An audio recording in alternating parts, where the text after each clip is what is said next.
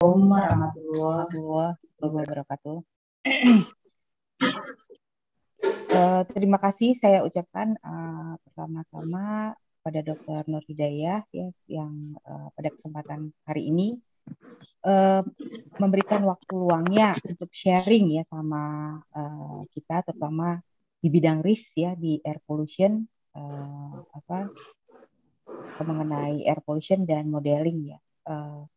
Dan mungkin nanti materinya akan di-deliver in English ya. In English. Mau English ataupun mix? Mix, oke, nggak apa-apa. Okay. English pun boleh, mix pun boleh ya. Iya. Mungkin nanti akan di-deliver dalam bahasa Inggris dan ada bahasa Malaysianya juga ya. Insya Allah kita mah mengerti lah, satu rumpun ya. Ya.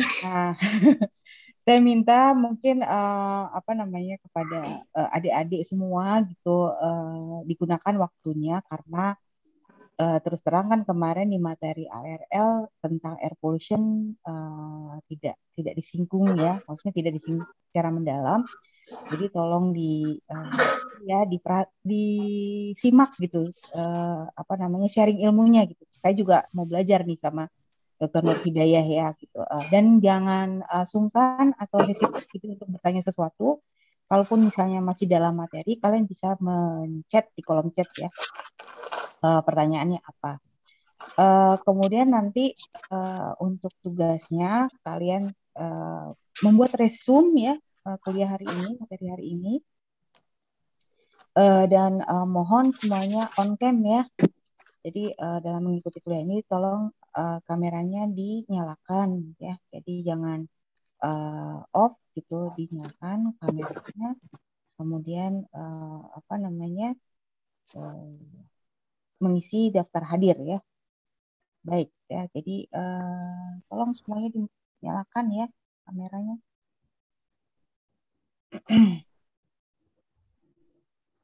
Nyalakan, mic-nya dimatikan tapi kameranya nyala ya.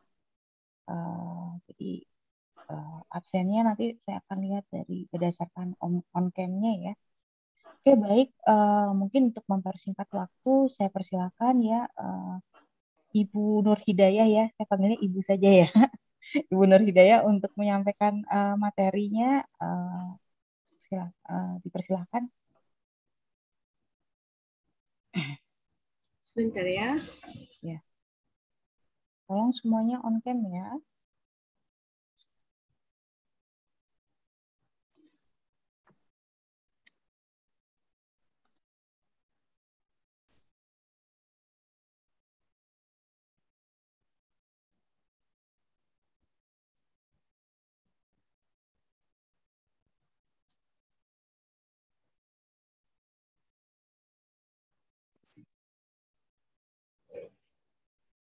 Yes.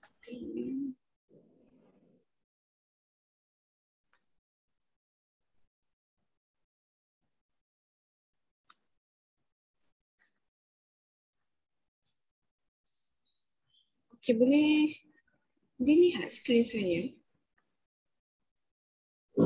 Terlihat. Bismillahirrahmanirrahim. Allahumma salli ala Muhammad. Assalamualaikum warahmatullahi wabarakatuh. Good morning. I'm Hidayah binti Abdul from University Malaysia Pahang. Now I'm a senior lecturer at the Faculty of Industrial Science and Technology, University Malaysia Pahang, so in Malaysia. Okay. A little bit introductions of myself. Okay, so I'm graduated from University Malaysia Terengganu in Environmental Engineering for degree and master degree, and for the PhD, I was graduated from Kyoto University. Same with Dr. Ani, Dr. Sofia, and Dr. Fajri. Okay, so we are friends. Okay, in Kyoto University. Okay, so first of all, thank you very much for inviting me as a guest lecturer for the topic of that related to air pollution. Okay, so this today I'm going to share with you, okay, about the environmental risk analysis of on air pollution control and modeling. Okay, so as for the introduction, okay, as we know, the air pollution that nowadays it be a world largest environmental health threat because of more than 7 million deaths for every year. It means that the death due to the air pollution increasing year by year. Okay, and then so this statistic is actually from United Nations of Economic Councils Europe. Okay, so this is the statistic for this year. And then when we go to the WHO, okay, World Health Organization, this organization claimed that the exposure to air pollution can cause more important risk factors for major non-communicable diseases.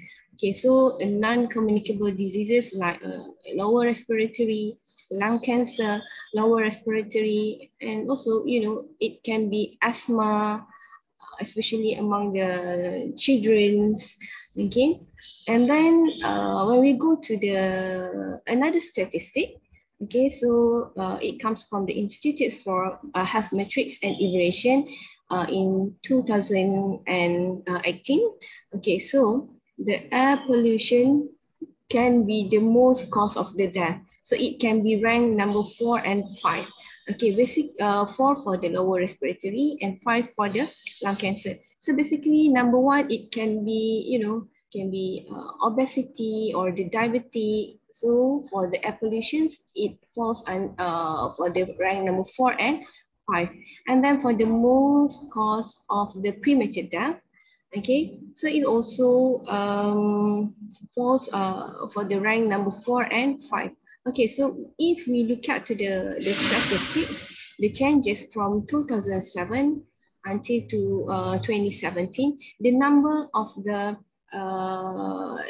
deaths and the premature death increased year by year. Okay, so in within 10 years, it increased 17%. Okay, so based on this statistic, I would say that the air pollution must be controlled. Okay, so it be the most important environmental risk. So in this case, I think it is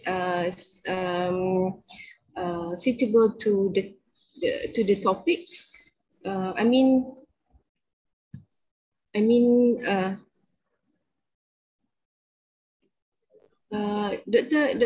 Dr. Sofia, memang recording stop ya? Iya, di recording memang. Oh, okay. Yeah. Sebab di saya recording stop. Oh, recording stop. Live YouTube, jadi nanti masuknya ke YouTube langsung. Oh, okay. Ya.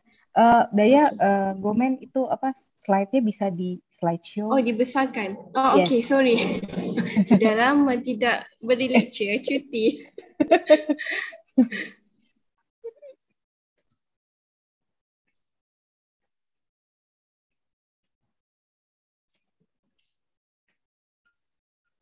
Okay, can you see? Yes. Thank you. Yeah. Okay, so if you look at the picture here, I would say that this is air pollution sources. Okay, so first volcanic eruption.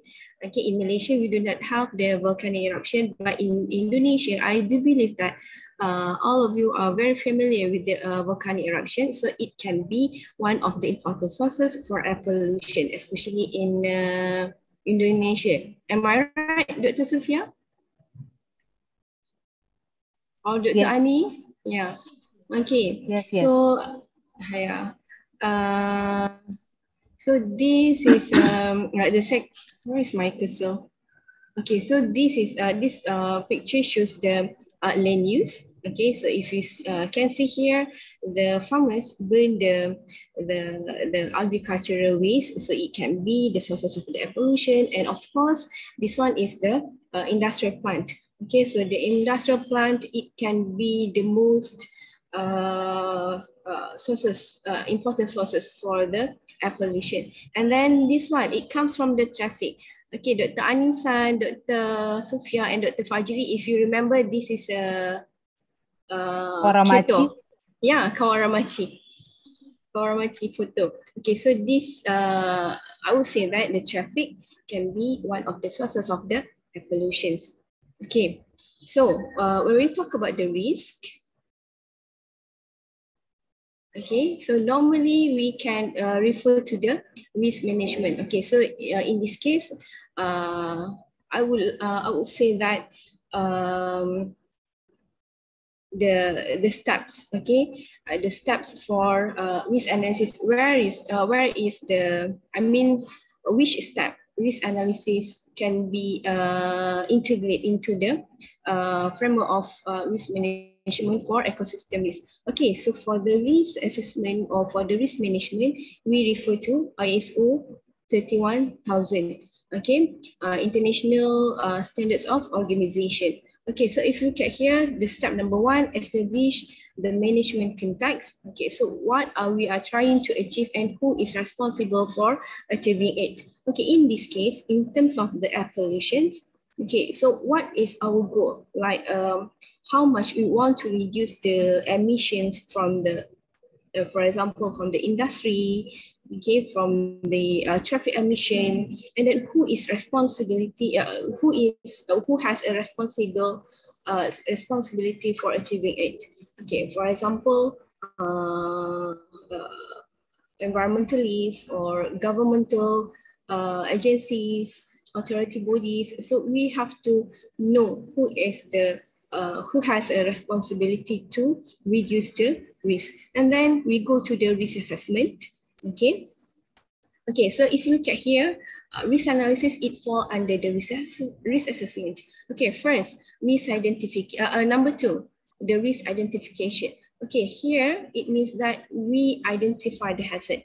Okay, what kind of the hazard that you want to analyze. Okay, in this case, for example, in terms of the air pollution, we identify the air pollutants. So it can be the hazard. Okay, so based on the air pollutants, what kind of the air pollutants that we want to reduce, that we want to study. Okay, for example, carbon dioxide, methane, or any ozone or any air pollutants. Okay, and number 3, step number 3, risk analysis. Okay, so basically risk analysis, okay, it comes after the risk identification, hazard identification. Okay, so after we identify the hazard, we have to know, we have to evaluate what is the level of the air pollutants. Okay, how much the people, what is the level of the air pollutants, and then how about the exposure of peoples to the air pollutants. Okay, so basically at the risk analysis, okay, so we can analyze, we use the instrumentation, we use a software, or we use data collections to get the data, to sample the data. I mean, to sample the data for pollutants, as for example. And then for the risk evaluation.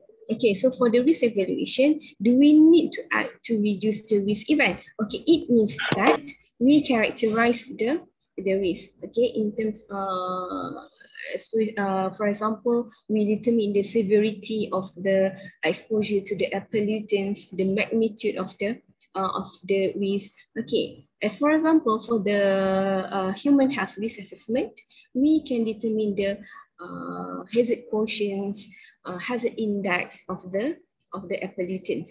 Okay, and then number 5, steps number 5, risk treatment. Okay, so after we determine the risk characteristics, the level of risk, we can propose the control measure.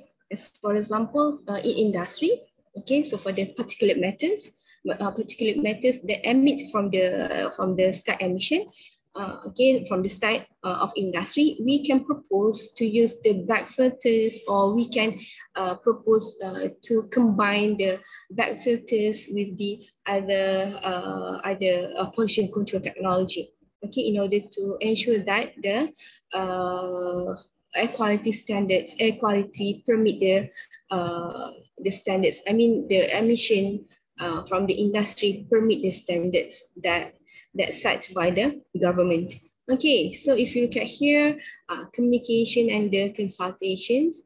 Okay, so here, okay, so for example, in industry, after we determine the level of risk, and then we propose the control measures, and then we have to submit our, as for example, our industry, okay, our industry reports to the government, to the stakeholders, okay, and then another examples like the hazard release, okay. Okay, in Malaysia, especially, okay, saya bagi contoh di Malaysia, contohnya Petronas. Petronas that can be considered as a high risk industry. Okay, in Malaysia, what they do is after they do the risk assessment, okay, they will give a talk to the community about the possibility of the hazard release to the community. And then now we go to the review and monitoring. Okay, so I would say that the risk management is a continual improvement process. Okay, so after we determine the risk treatment, okay, so we have to implement the management plan for the risk. Okay, so here, risk assessment. Okay, it can be human health and ecological risk. Okay, so it can be the risk assessment.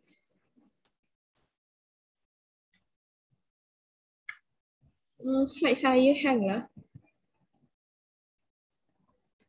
Okay, so sudah berubah. Sudah berubah ya. Okay, so what is the air pollution modeling? Saya tak tahu sama ada Dr. Sofia sudah explain belum di dalam kelas, but then I love to explain what is the air pollution modeling actually. Okay, so the air pollution modeling, it uses the mathematical and numerical techniques to simulate the physical and chemical processes that affect air pollutants as they disperse and react in the atmosphere. Okay, so it is referred to the US EPA. Okay, so when we talk about the modeling, of course, we have to use the mathematical and the numerical techniques. It means that we use the numbers, okay, to create to create or to simulate the process. Okay, so in terms of the air pollutions, we simulate the physical and chemical processes.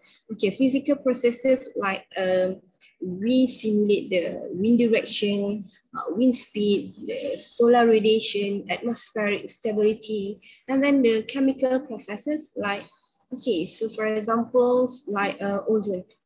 Okay, so we simulate the ozone formations, and then we can see the distributions of the air pollutants in environment, in the air. Okay, and then the functions of the air pollution modeling to understand, to investigate, to assess and regulate the quality of the atmospheric environment and distributions of the toxic pollutants. Okay, so air pollution modeling, okay, it needs it has intercorrelated with the meteorological factors. Okay, so next is land topography. Okay, topography. So we will talk about the air pollution modeling. Okay, it must relate to the topography. But I do believe that for the water pollution, for the water modeling, it also need the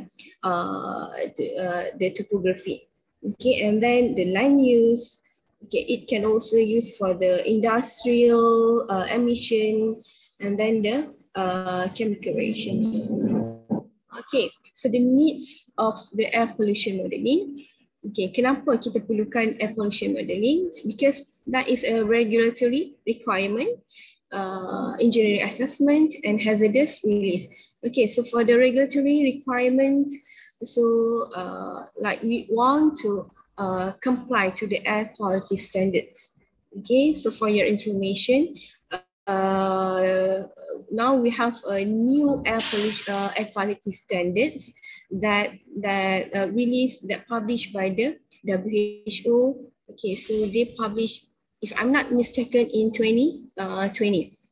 Okay, and then toxic air pollutant standards to develop the mitigation strategies. Okay, if you refer to these figures, okay, so we can propose the mitigation strategies based on the air pollution modeling, based on the results of the air pollution modeling. Okay, if let's say the NOx emissions from the start, okay, it did not comply to the air quality standard. So here we have to develop the mitigation strategies. So what kind of the pollution control technologies that's suitable for the NOx emissions? Okay, and then engineering assessment for the site planning, and then for the emission control. Okay, site planning, I would say that it can be related to the environmental impact assessment, EIA. Okay, so based on the EIA report, EIA assessment, so for the specific site or for the specific proposed project, the project needs to use to propose the engineering control. Okay, sebagai contoh, we want to develop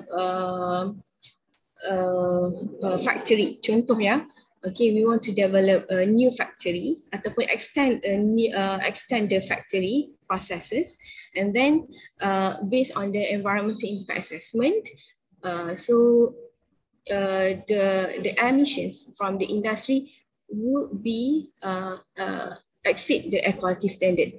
So in this case, we can use the engineering control to reduce the possible emissions from the new plant. Okay, and then for the emission control, and then hazardous release. Okay, so based on the air pollution model, okay, we can use as for the emergency response planning. Okay, in Malaysia.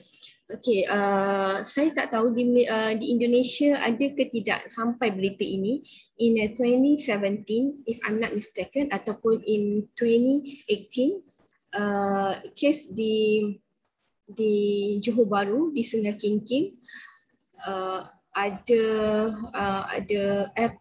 case, ada satu case di mana para pelajar di sekolah ramai yang muntah-muntah, vomit, okay, and then they have difficulty in breathing. Okay, so after investigation, the government found that it caused by the illegal dumping. I mean the illegal dumping of the toxic pollutants into the river. Then the toxic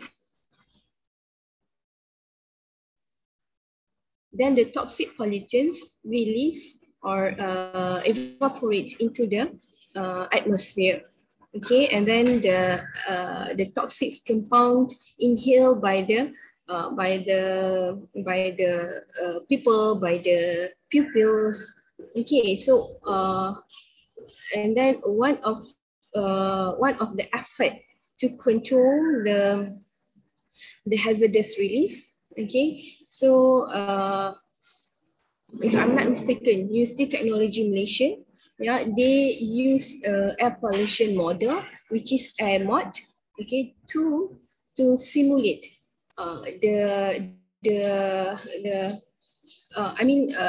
they try to simulate how daripada sources of the illegal dumping, seberapa luas the radius of the pollutants can go. Okay, so they simulate use the MOD by use so the parameters like wind speed, wind directions, and also the toxic chemical itself. Okay, so based on the US EPA, okay, so they divide the type of air pollution modeling. Okay, first is a dispersion model, number 2 is a receptor model, and then number 3 is a photochemical model. Okay, so for the dispersion model, the purpose is to estimate the concentrations of the pollutants at specific ground level receptors surrounding an emission sources. Okay, so basically for the dispersion model, a common dispersion model is a Gaussian model, Gaussian dispersion model. Okay, itu banyak digunakan. Okay, the Gaussian dispersion model. And then for the receptor models, okay, so it used to characterize the physical and chemical characteristics of air pollutants at the sources and the receptors, and then to identify the presence of and to quantify the sources contributions to receptor concentrations. Okay, sebagai contoh, we characterize the concentrations of the air pollutants like sulfur dioxide, and then we determine how much the sulfur dioxide inhaled by the people. Okay, and then next is a photochemical model to estimate the pollutant concentrations and the deposition of both inert and chemically reactive pollutants over large spatial scales. Okay, so yang ini sebagai contoh, it's suitable for the transboundary pollutants, long range transports of the pollutants. Sebagai contoh, kita nak tengok pergerakan chemicals ataupun pollutants from one country to another countries. Okay, sebagai contoh juga, let's say haze. Okay, haze. So kita boleh tengok haze daripada sesuatu negeri. So how it can be transports to the other countries. Okay, and then the air pollution modeling processes. Okay, so this is basically the process involved for modeling. For the air pollution modeling. Okay, so here we need the background concentrations of the pollutants, meteorological conditions, sources data. Okay, so here background concentrations of pollutant. It is important because of in calculating the air pollutions emitted from the sources, we have to know the background concentrations of the pollutants. So kita nak tengok sama ada kita nak tengok berapa banyak yang if let's say we have concentrations of the ozone 0.01 ppm. Okay, that is a measured concentration. And then the background concentration 0.0005 ppm. So we can see how much the actual concentrations of ozone that emitted from as for example from the industry, from the anthropogenic activities. Okay, and then meteorological conditions. Okay, so meteorological condition, as I mentioned before, it's actually reflect to the physical activities. Okay, as for example, for the wind speed, the higher the wind speeds, it means that the dispersions of the pollutants can be, the radius of the dispersions of the pollutants can be greater. Okay, and then solar radiation. okay, sebagai contoh, the chemical activities of the pollutants is high is high in daytime compared nighttime. Okay, because of solar radiation. Okay, because of the solar radiation, it can provide the heat. So the heat can increase the reactions of the chemicals in the atmospheres. Okay, and then the sources, data, site description, and emission rate. Okay, site description. Okay, sebagai contoh, the mountain, okay, ataupun valley. Okay, so in air pollution modeling processes, we have to consider these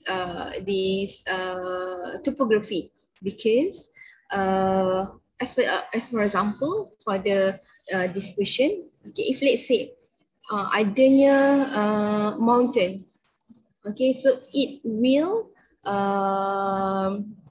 dia akan menghalang the dispersions of the pollutants. Okay, and then another examples like the okay, saya tunjuk contoh ya. Okay, so if you look at here, this is a built environment. Boleh tengokkan slide saya, slide introduction sekarang ni? Yeah. Okay, so in this case, the air pollutants emit from the traffic. Okay, so if you look at here, where's my cursor? Okay, if you look at here, there are high buildings. Okay, this structure we call it as a straight canyon.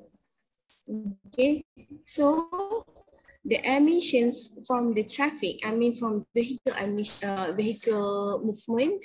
Okay, so I would say that this condition can be a pocket of the environment. I mean, kalau you tengok dekat sini, high structure, so the mixing is the mixings of the air pollutants is not good.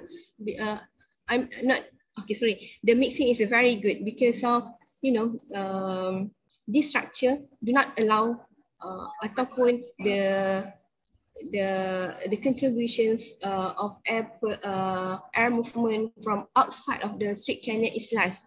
So I would say that the air pollution in this design is very high. Sebab tak ada pun dilutions from the outside of the structure. Okay, can you get my point? Sebab structure dia tinggi, I mean the building is high, so udara, air from the other side is, I mean the diffusions of the airflow from the other side is very low, so that the air pollution inside the street canyon is high. Okay, so that is for the topography. And then the dispersion parameter, okay, emission rate. Okay, so for the emission rate, for example, the stack, from the stack. Okay, so we have to know what is the emission velocity, how much, we can calculate how much how many kilos of or how many tons of the pollutants emitted per year from the stack. So we have to know the emission rate. Okay, so in this case, we have to know the emission activities. Okay, and then tadi saya sampai mana ya? Okay, model options. Okay, as for example, receptor grids. So here we have to know the scales of the air pollution modeling. Okay, sama ada we want to choose a micro scale, macro scales. Okay, micro scales is like less than 100 meters. Macro scales, it can be, that is a macro, large scale. It can be the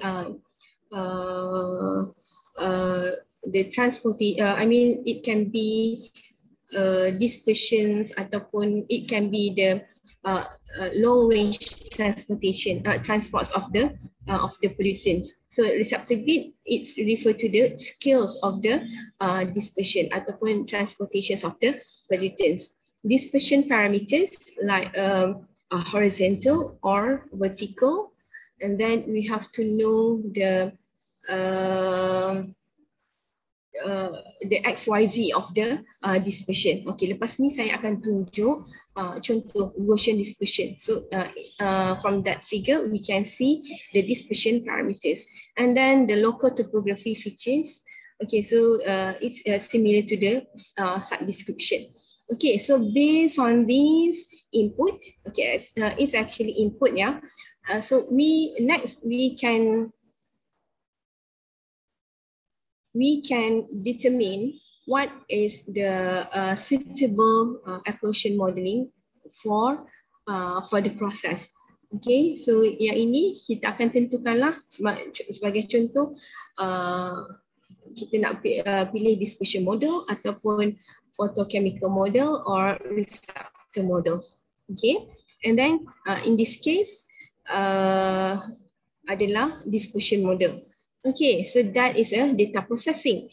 And then the stage number 3, data output, we can predict the ground level concentrations of pollutants. Okay, you have to remember the Gaussian the dispersion models is actually only suitable for the ground level concentrations of the pollutants.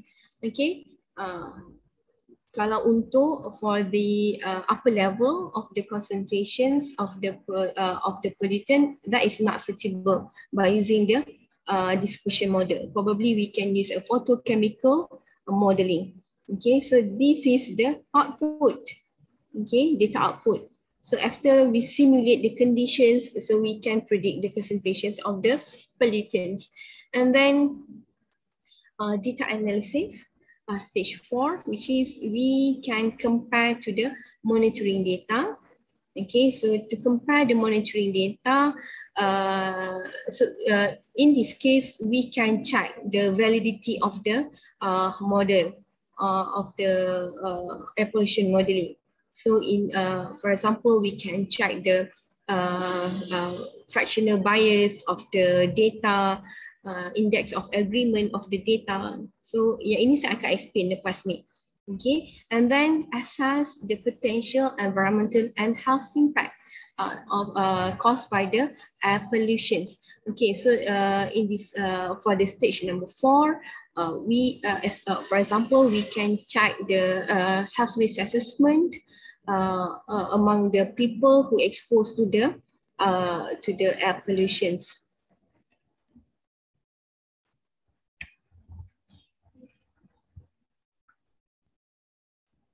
Saya punya slide start.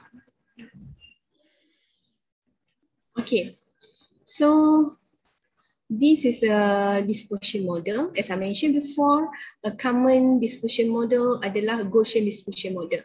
Okay, so this is a diagram for the dispersion model. Okay, so for the when we talk about the modeling, of course we have to look at to the assumptions of the modeling. Okay, sebagai contoh, sebelum kita nak decide which modeling that we want to use, we have to check the assumption of the model. Is that suitable for the condition that we want to create, that we want to simulate? Okay, so for the Gaussian dispersion model, the assumption is we can assume that the steady state condition. Okay, sebagai contoh di sini, I would say that the sources emission, the strength of the sources emission is constant. So sebagai contoh, dalam masa dalam masa 1 jam, the emission rate adalah constant. Okay, the velocity of the emission is a constant.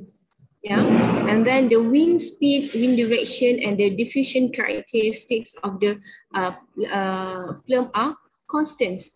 Okay, so it's similar. Okay, so kalau you tengok dekat sini steady state condition. Okay, so we will talk about the steady state condition. Of course, it relate to the wind speed, wind direction. Okay, so in this case, wind speed and the wind directions adalah constant. Sebagai contoh, dalam masa 1 jam, 1 hour, the wind speed adalah constant. For example, 1.5 meter per second. Yeah, and then the mass transfer due to bulk motion in the x directions far outshadow the contributions due to mass diffusion. Okay, so kalau kita tengok dekat sini, x axis adalah for the bulk motion adalah more overshadow the contribution due to the mass diffusion. Okay, so kalau you tengok dekat sini, kenapa saya cakap bulk motion? Okay, so ini bulk motion from here. Okay, and then it disperses in a bulk condition rather than mass diffusion. Mass diffusion, you know, the diffusion, that is a slow movement of the pollutants. Okay, so that is why bulk motion, dia bergerak, the pollutants bergerak dalam in a bulk. So dia so it is dominant directions. Okay, no chemical transformation take place. Okay, so I will say that the Gaussian dispersion model, that is a physical movement. That is a physical modeling. So there are no chemical transformation take place. Wind speeds should more than 1 meter per second. Okay, so this suitable for the Gaussian model, it not suitable for the stable atmospheric condition. Okay, so when we talk about the dispersion model, one of the important consideration adalah atmospheric stability. Okay, kenapa wind speed should be more than 1 meter per second? Okay, if let's say the wind speed less than 1 meter per second, so sekejap ya, saya bagi contoh. Okay, so if let's say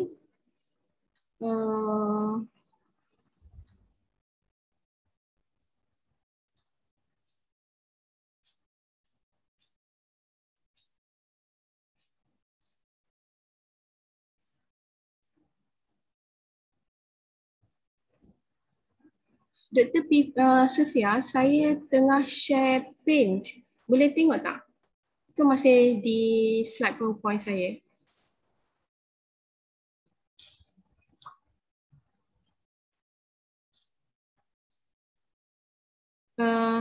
Dr. Anisa, Dr. Ani atau Dr. Fajri, can you see my Paint?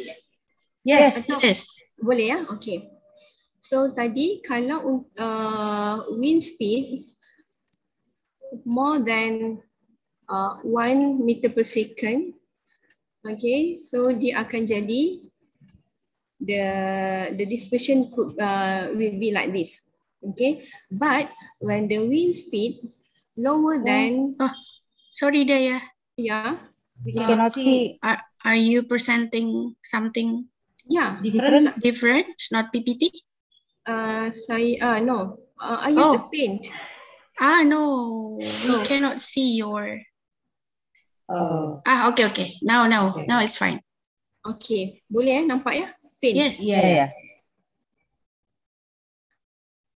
Okay, so if let's say here, this is if the wind speed more than 1 meter per second.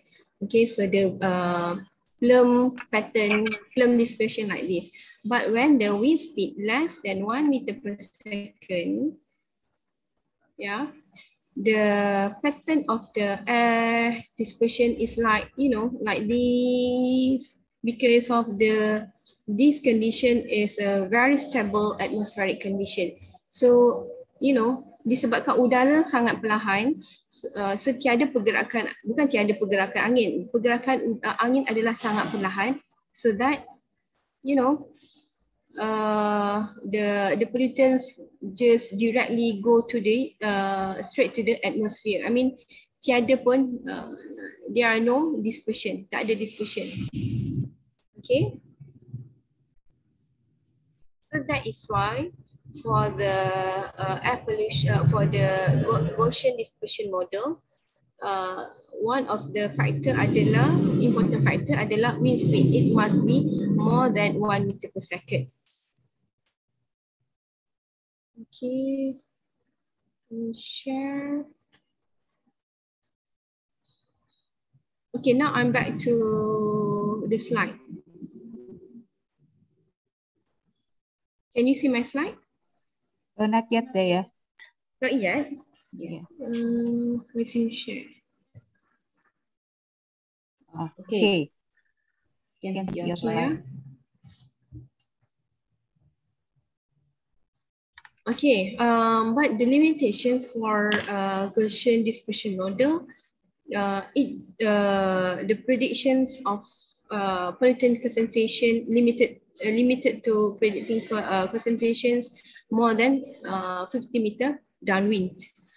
So maksudnya the scale must be just within 50 meters. Okay, if more than 50 meters, I would say that the accuracy of the predictions will be lower. Okay, so this is the examples of the Gaussian. Okay, so this is a list of the software. Okay, now we are talking about the Gaussian models. Okay, it's like a K-line, highway, car FMI, OSPM, operational street pollution model, car park. Okay, so basically this is for the traffic emission model. So kalau untuk I mean the basic ataupun the common Gaussian model, sebagai contoh adalah AirMod. Okay, so many industry use the AirMod model for modeling their air pollutions. And then, for example, CFD models.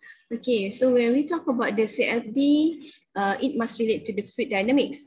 Okay, so CFD means that the compositional fluid dynamics model normally it's suitable for a small grid, small scales of the simulation. As for example, within 1 meters, within 5 meters.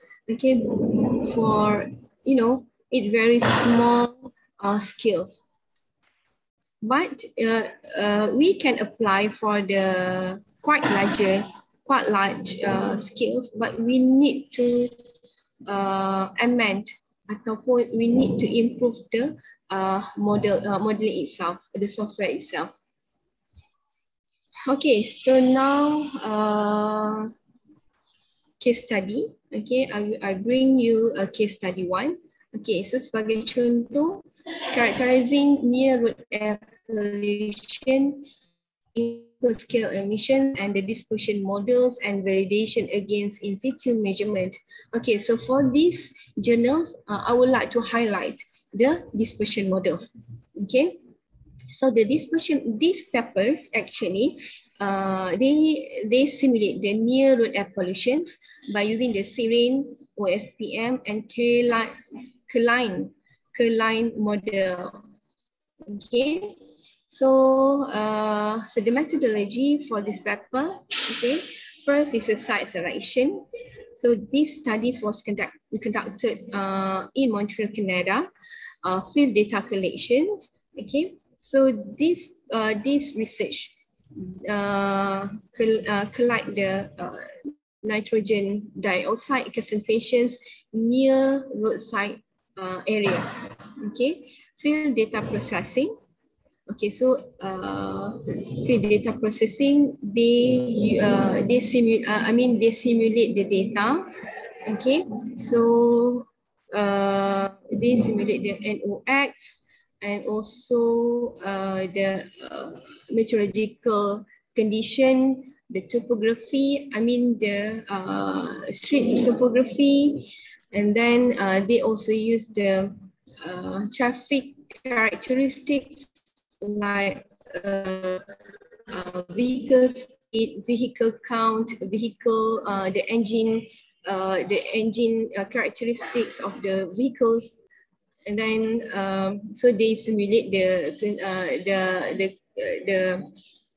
the near road air pollutions. Okay, so in this case, yeah, they also consider the two types of the vehicles, which is the light duty vehicles, like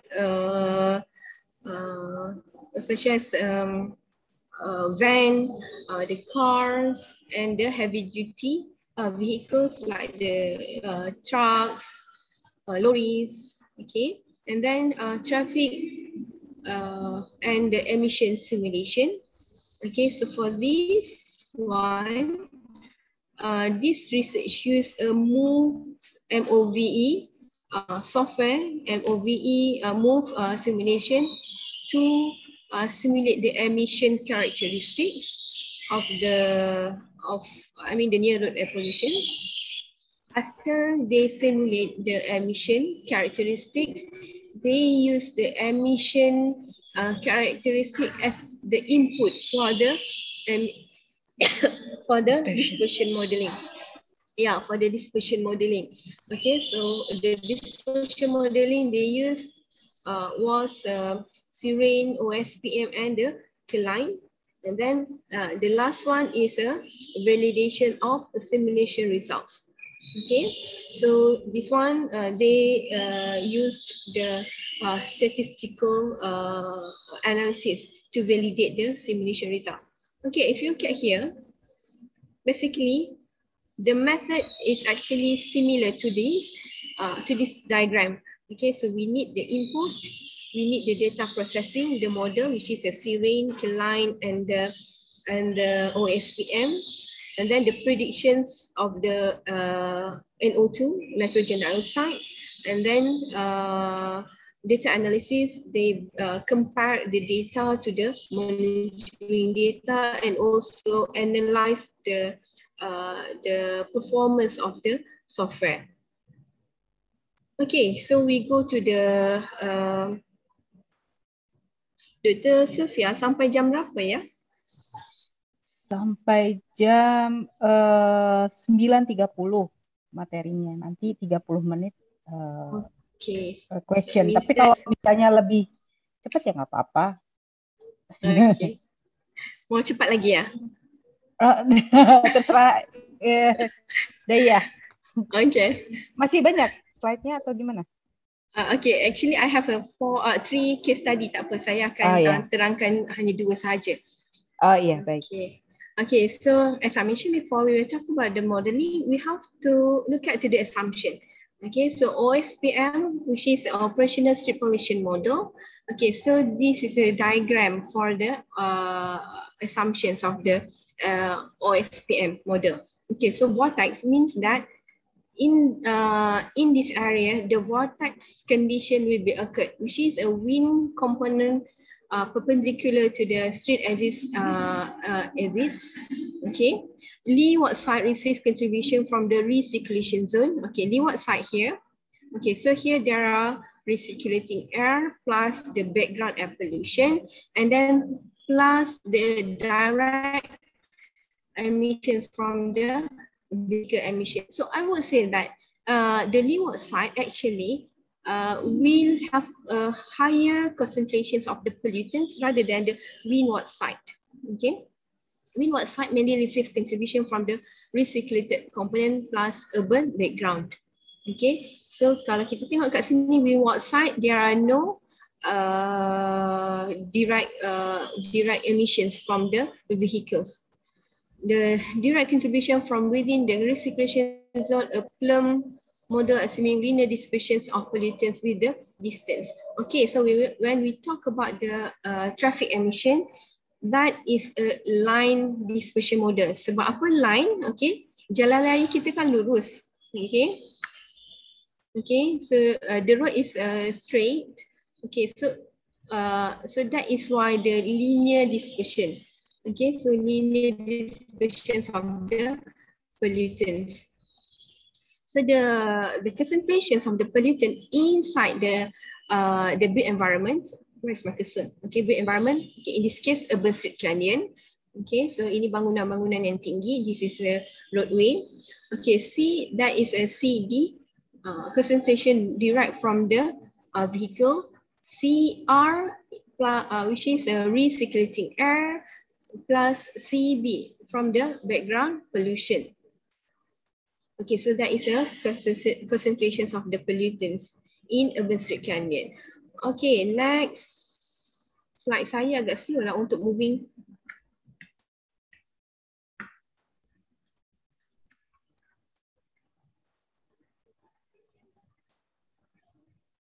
Sekejap ya, Dr. Sofia. Okay. Ya, tidak apa-apa. Okay, now we go to the Siren model.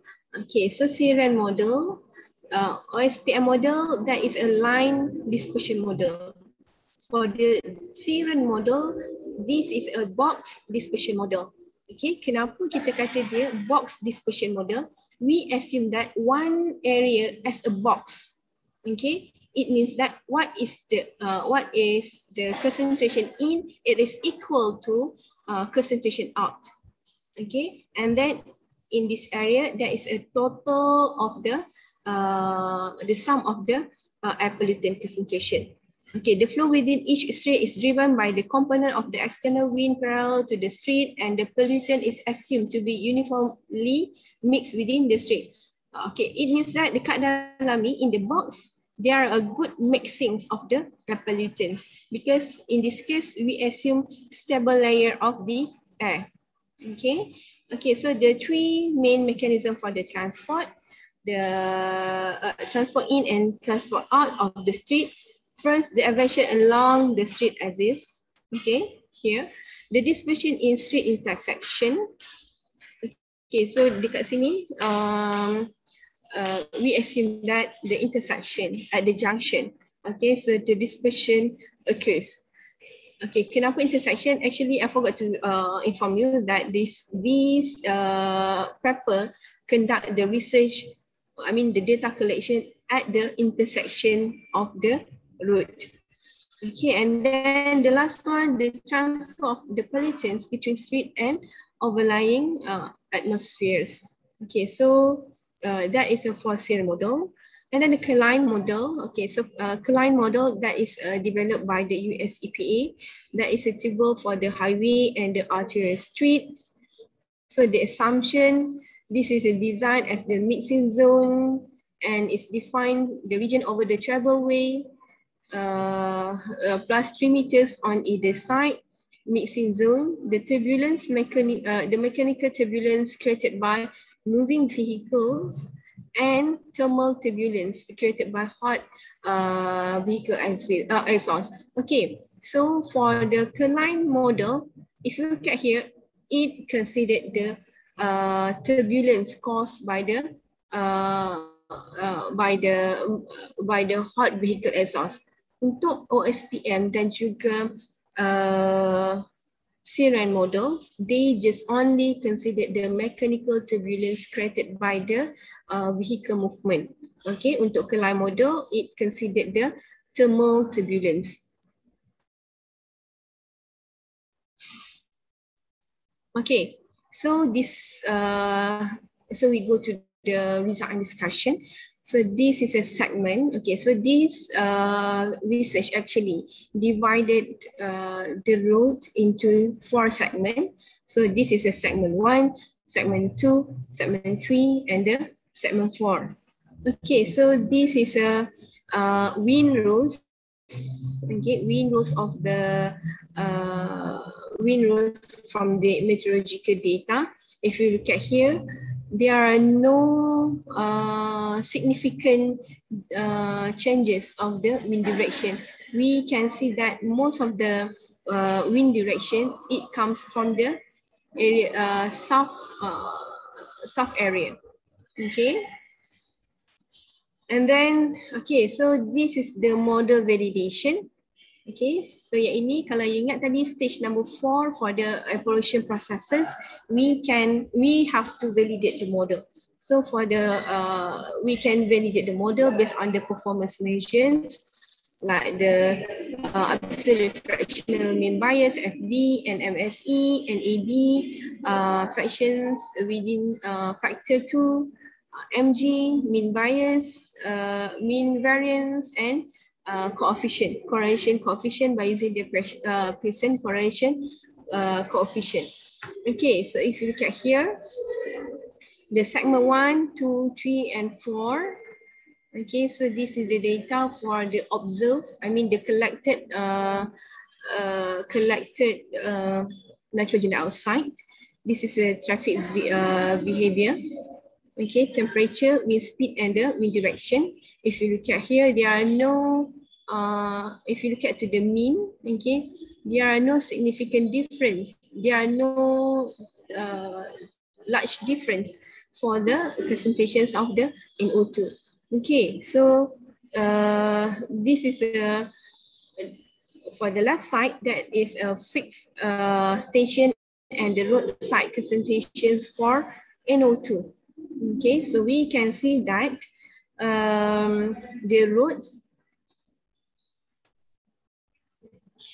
the measured concentration of the NO2 is higher than the fixed station. Okay, fixed station, the built station. So I would say that the fixed station, it cannot be captured. Most of the, cannot be measured. Can't measure the actual concentrations of NO2 precisely. Okay, so the measured NO2 higher than the fixed stations. Okay, so measured NO2, this one we can it use the portable instrumentation for data collection.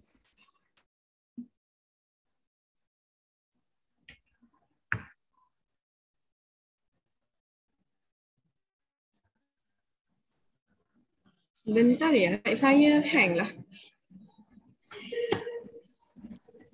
Ya, Patik. Itu. Masih tidak moving ke next slide. Oh, okay. Nah, ini sudah berubah kok. Yeah. Okay. So for the left side, this is simulated NO2 concentration across the 4 different segments. Okay. So the blue one is a line. Green is in situ measurement, yellow is a OSPM model, and the red one is a red or purple color, that is for Siren model. So if you look at here, the in situ measurement shows the higher concentration rather than the simulated concentrations of NO2. Okay, so for the right side, okay, if you look at here, we check. Okay, the research, okay, check the validations of the model, the performance models. Okay, so if you look at here,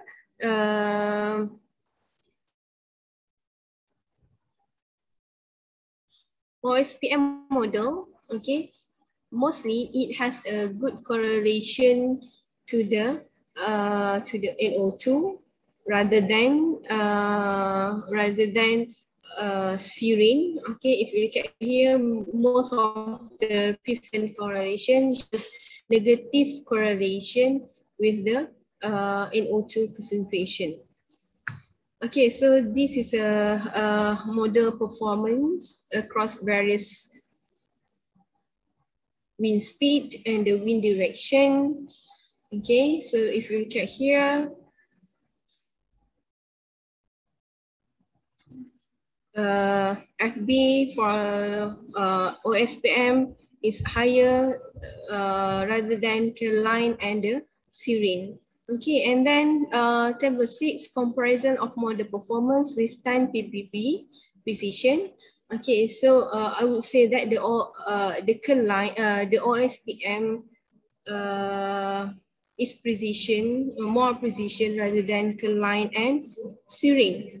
Okay, so for the, saya pergi agak laju sikit ya sebab kita ada satu lagi case study. Okay, so for the conclusion for this journal, Sierra model, it is the most contrasted performance on the segment with and without building on both sides, which is the Sierra model. It shows it very sensitive to the built environment. OSPM model, it is slightly better sensitive to the built environment than Kalai model. And that none of the three models exhibit consistent performance across the segment or across wind speeds and the directions. Okay, now we go to the case study number 2, which is receptor model. For the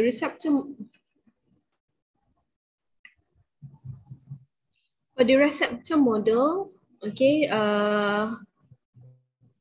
it is a mathematical or statistical procedures for identifying and quantifying the sources of air pollutants at a receptor location.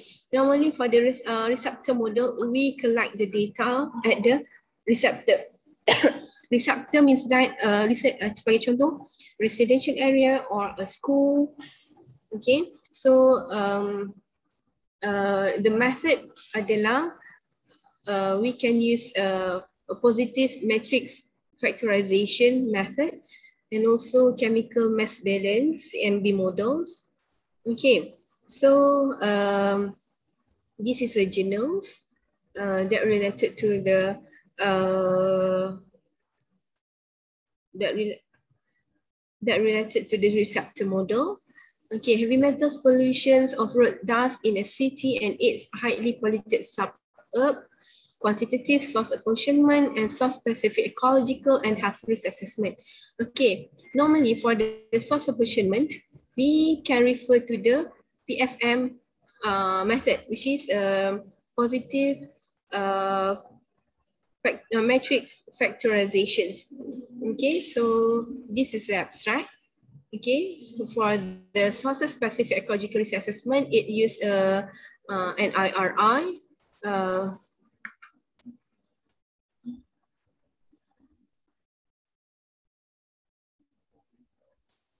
And IRI and I forgot what is the N, Newgen or something like that, Integrated Risk Index, PMF, that is a positive metric factorization.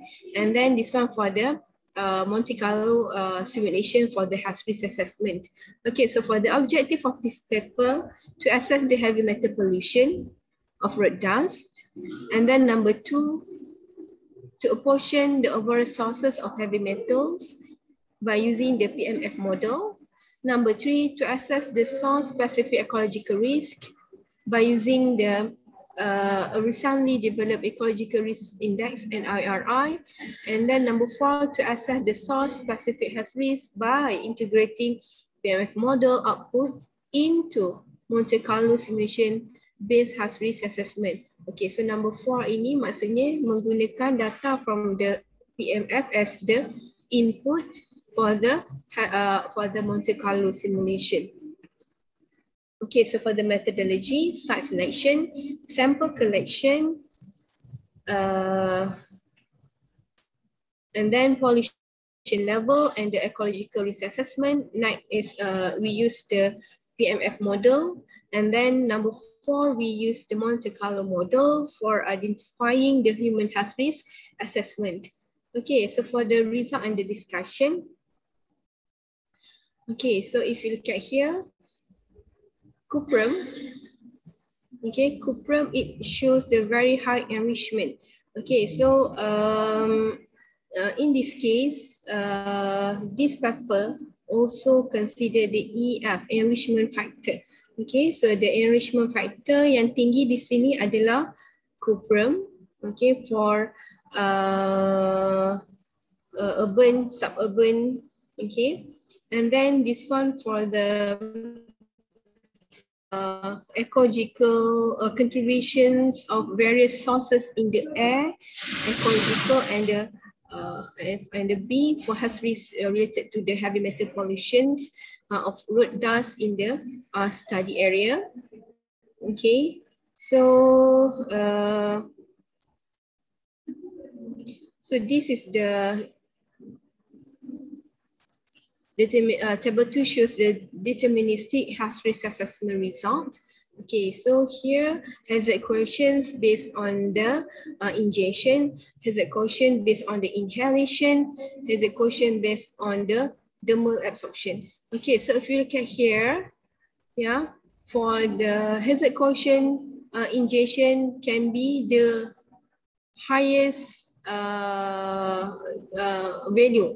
Okay, it will say that, okay, sebagai contoh ya, di sini, child for the urban arsenic, okay, for injection, okay, 0.37, based on this journal, it stipulate that probably, okay, the child, mereka suka main-main and then mungkin makan without a proper hygiene, so the pollutants can be, you know, residue on the hand surface, and then, you know, bila dia orang makan, kanak-kanak makan, so dia akan makan sekali the, you know, without hygiene step yang proper, so so consequently they also ingest the root dust. Okay, so that is based on the comment from the journals.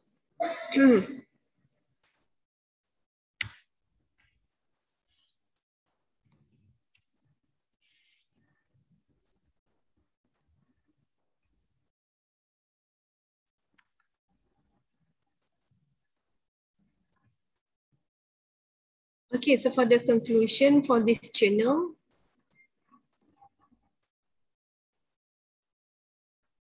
the level of heavy metal pollution in the suburb was far higher than the urban region. The main sources of the heavy metals in the urban and the suburban regions were lithogenic sources and the traffic emission.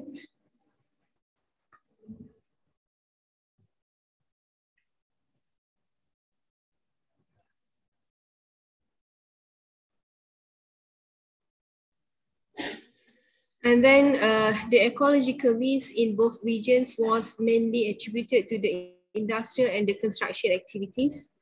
The sources specific hazardous assessment show that the lithogenic sources and the traffic emission had main contribution in the health risk in urban and the suburban regions.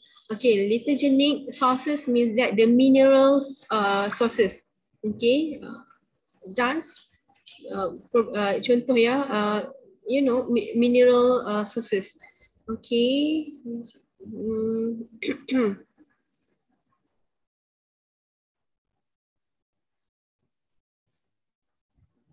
And then, okay, we have 12 minutes. The case study number 3, an evaluation of the photochemical air quality modeling using CMAX in the industrial area in Chile. So the objective, the evaluations of the CMAX model performance at the industrial area and the estimations of the contributions of the emission sources. Okay, so yang ini menggunakan photochemical air quality modeling. Okay, so CMAX that is developed by the US EPA. Okay, so if you remember that the photochemical modeling is suitable for the long range transportations of the pollutant. For example, for the macro scales transportations of the pollutants. Okay, so for that journals, it simulate the meteorological data by using the WRF model, emission inventory simulation by using the smoke model, and then photochemical simulations by using the CMAX model, and then they evaluate the model performance, which is the statistical model. Okay, so for the model performance is actually similar to the previous journals. Okay, normally we can the journals explains about the fractional bias, index of agreements of the software.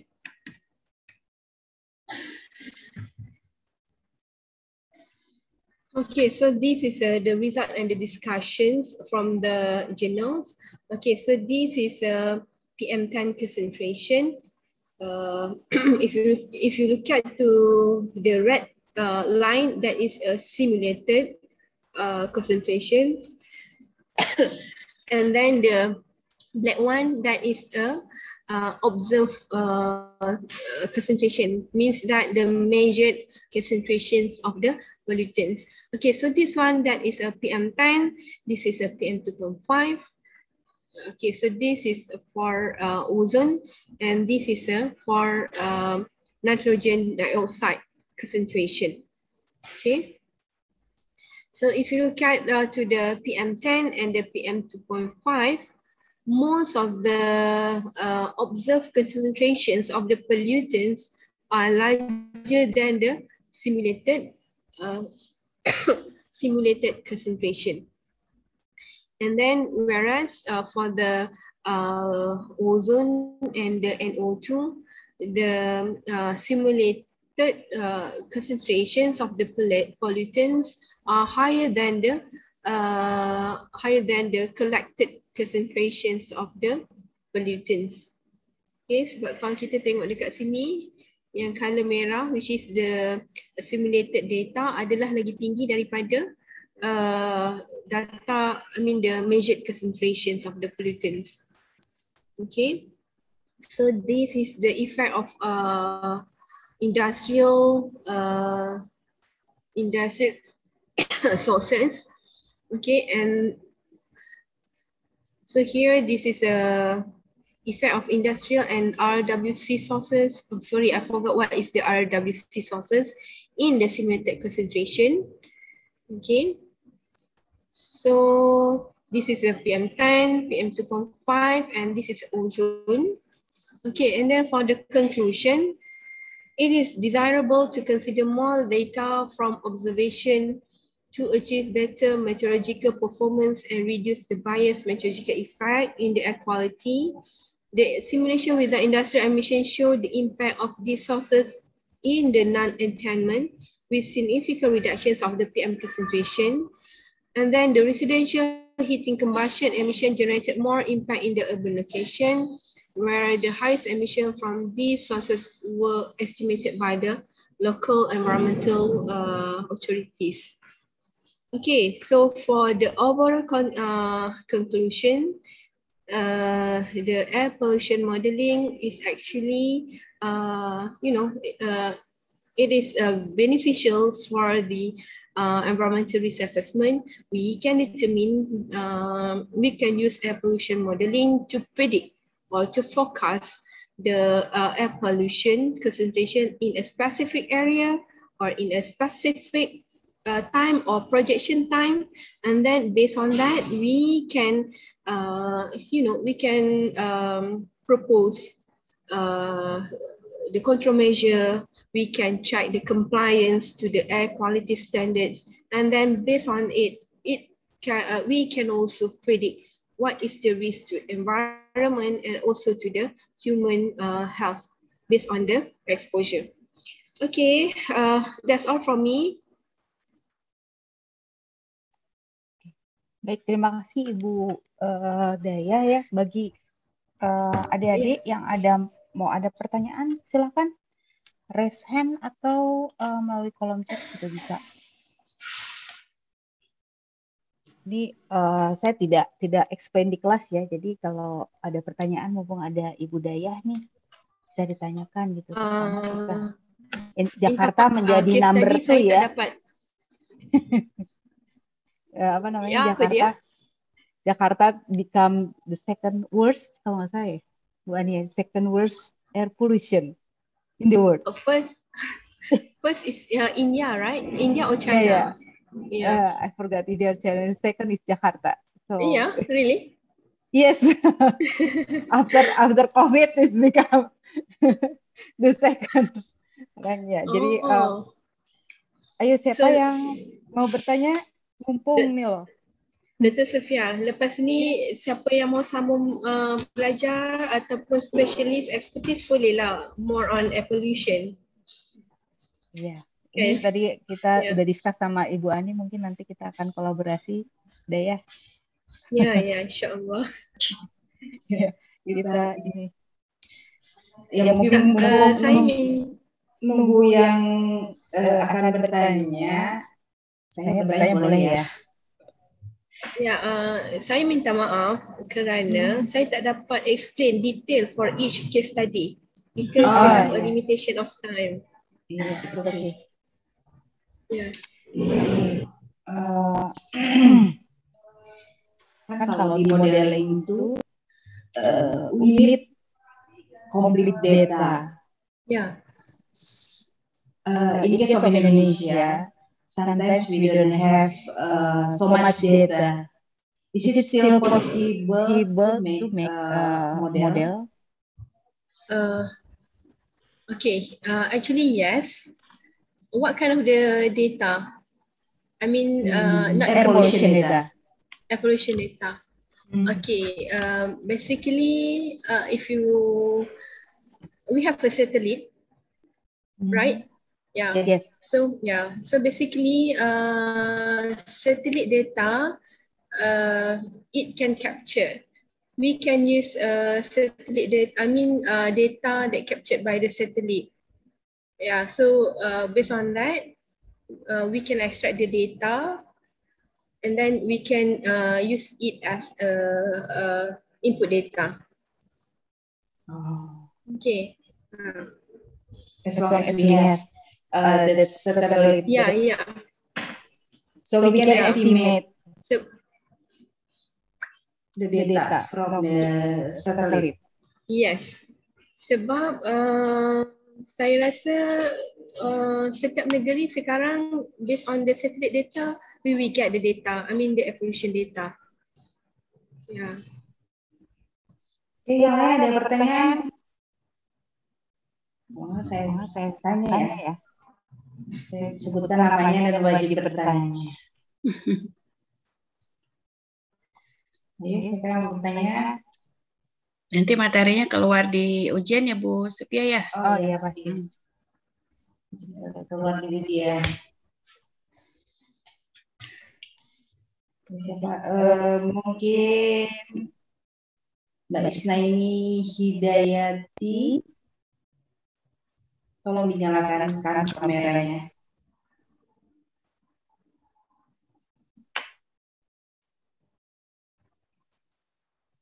Ini kelemahannya online seperti ini.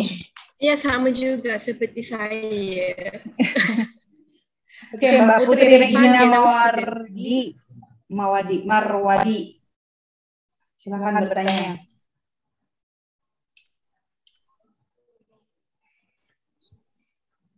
Ayo, Mbak Putri Regina.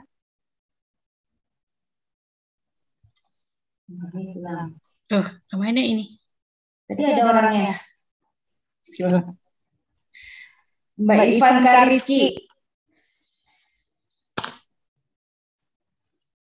Yuk.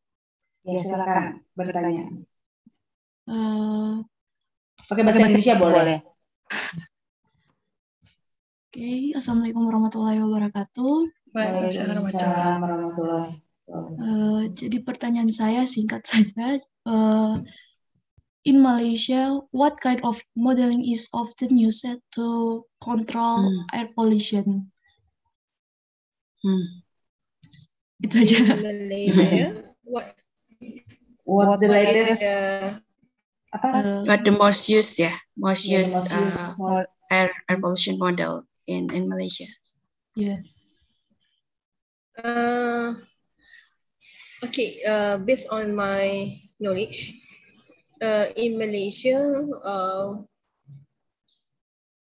it's actually the Department of Environment control for the air pollution.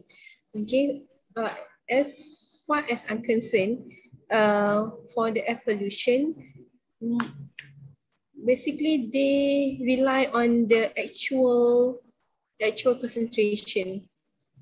For the air pollution modeling, mostly is actually used by the educational institution to do the research. Yeah, but I think EMOD, that is a very EMOD, that is a very common, commonly used. In fact, as I mentioned before, di Johor baru pada tahun 2018 ada hazardous release. The University of Technology Malaysia, they collaborate with the Department of Environment to use EMOD and then to simulate the dispersions of hazardous release. Yeah, I think EMOD. But it's actually depends on the need, characteristic of the purpose. What is the purpose of the modeling? For that is air pollution modeling. We have another emission model. We have another modeling which is the emission modeling. That one we can determine the emission inventory. For example, for the stack emission from the industry. So there are specific emission modeling, and then based on that we can predict what is the emission inventory. Emission inventory, that is very important because for each country, for each state, in Malaysia, for each state, they have the industry need to submit the emission inventory to the Department of Environment for every year. Okay, so memang compulsory lah, especially for the large industry. Mereka perlu hantar data, the emission inventory data to the Department of Environment. In fact, Malaysia, saya tak ingat ada satu society ataupun international agreement. Saya tak tahu, saya tak ingat what kind of the international agreement di mana setiap negara perlu menghantar emission inventory data for every years kepada society, kepada international agreement tersebut. Kalau tak silap saya, Montreal Protocol. Yeah. If I'm not mistaken, Montreal Protocol. Baik, ada lagi pertanyaan? Saya random lagi. Mbak Ajeng Zahra Afifah. Silakan bertanya, Mbak.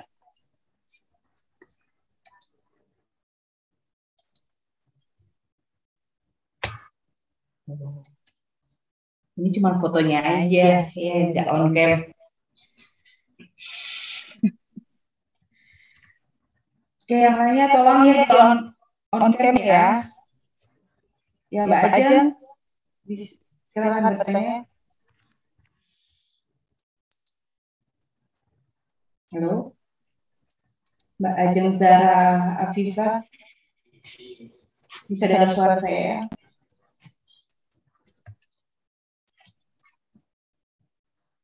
Ibu Ani mau bertanya? Yeah, okay. Maybe I have one question. Okay. I'm interested in, you said before in the early slides, I think you mentioned something about one of the step of risk assessment is one part of the one of the phase is communication. Yeah. And you mentioned one example from Petronas. So Petronas communicate with the community surrounding the area, their operation area about the and how is it the acceptance from the community? Is there any problem arising from this kind of? I'm not really sure about that response, but any comments from the residential people, so they will take note the comments from the people, from the public. Yeah. So in Malaysia, is it also how to accommodate the community into, if you, let's say you have one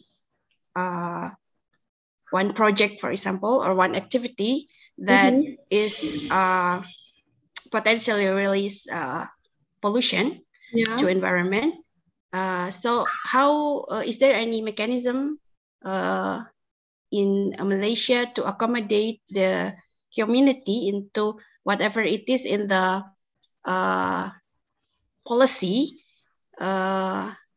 let's say policy or regulation, to how to control the possible negative impact of this one particular activities? Okay, thank you, Dr. Ani. In Malaysia, we have a regulation which is the Environmental Quality Act 1974.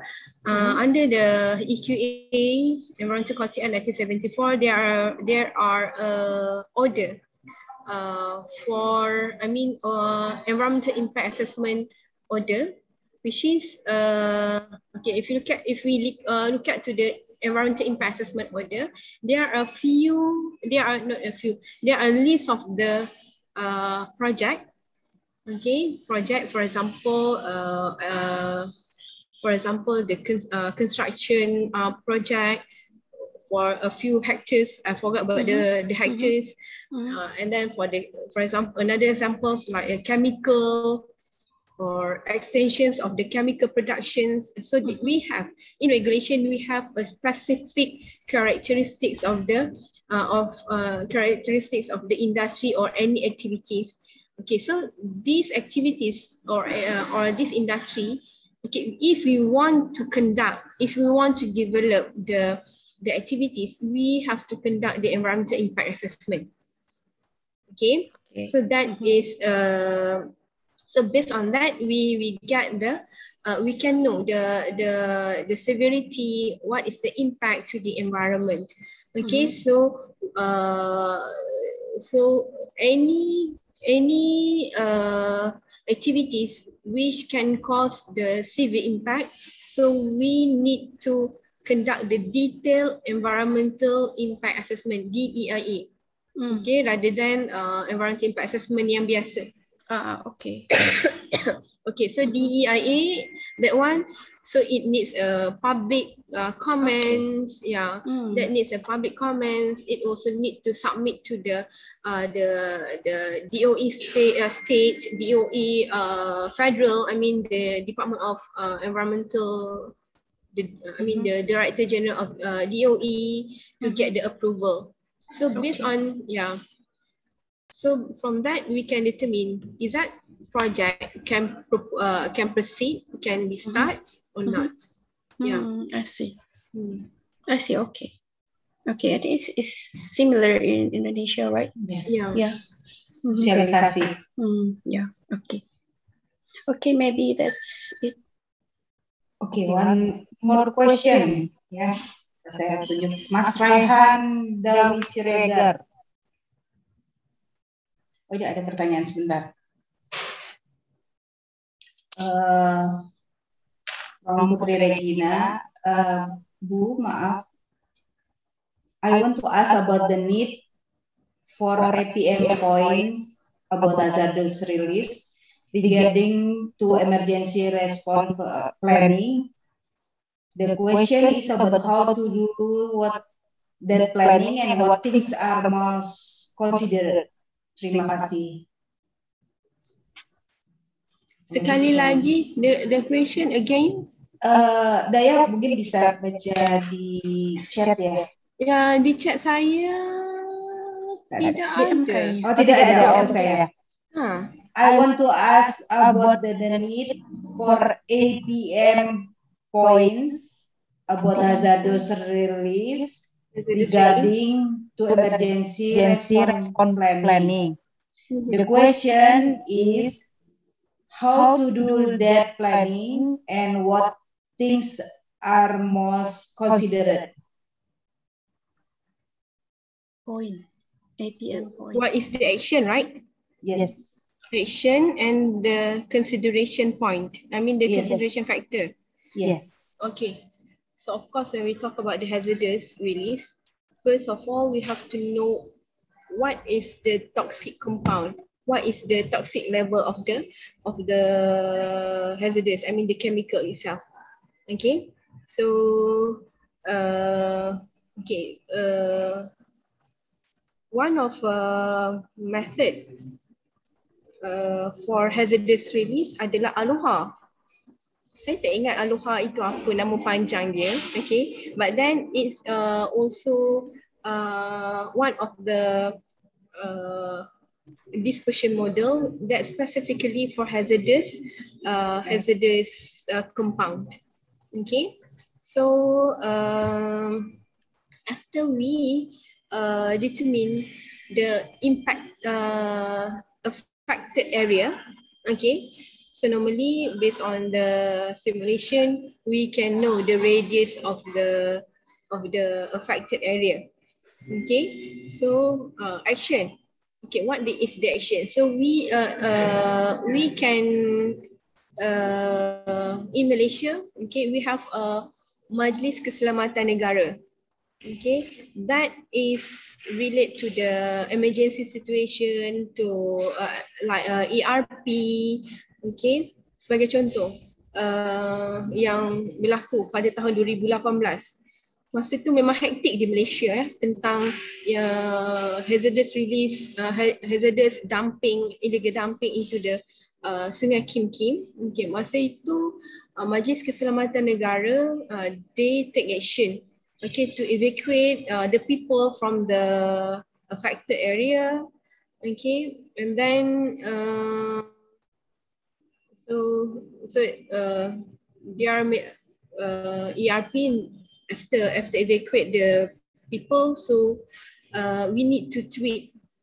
Yeah, we need to because if you look at to the Sungai Kim Kim, the people they dump the hazardous release in hazardous into the river.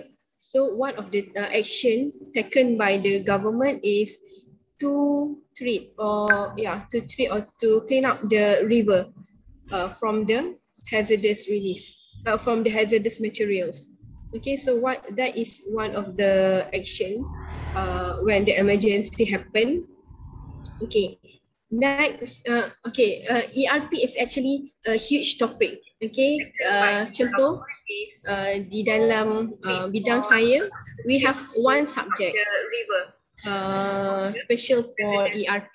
Okay, so when we talk about the emergency response plan, okay, sebagai contoh hazardous release, so we also have to consider the post ERP. Okay, so contohnya kalau emergency happen, probably akan ada people die, so it will reflect to the emotional, so that is a post emergency response plan, post emergency response action. Okay, so actually there are many steps need for the ERP. Okay, so that is action. Satu lagi apa ya soalan Dr. Sofia? Saya yang tadi Taruh di chat. Okay, so, what things are most considered? Okay, so what things are most considered? First one tadi saya dah inform, we have to know the level of the chemical itself ataupun hazardous materials itself. Okay, sama ada sebagai contoh, adakah, okay, I give an example like a benzene release. Okay, so as we know the benzene, that is one of the carcinogenic compound. Okay, so first of all, we have to identify the level of toxicity or hazardous of the chemical itself. Itu yang penting. Kita nak tengok sama ada chemical yang release tersebut adalah berbahaya kepada kesihatan and environment or not. Yeah, that's all. Baik, terima kasih Ibu Daya. Cukup jelas ya Mbak Regina ya. She has a problem with the mic, so she can ask that directly to you. Ya, ada lagi pertanyaan?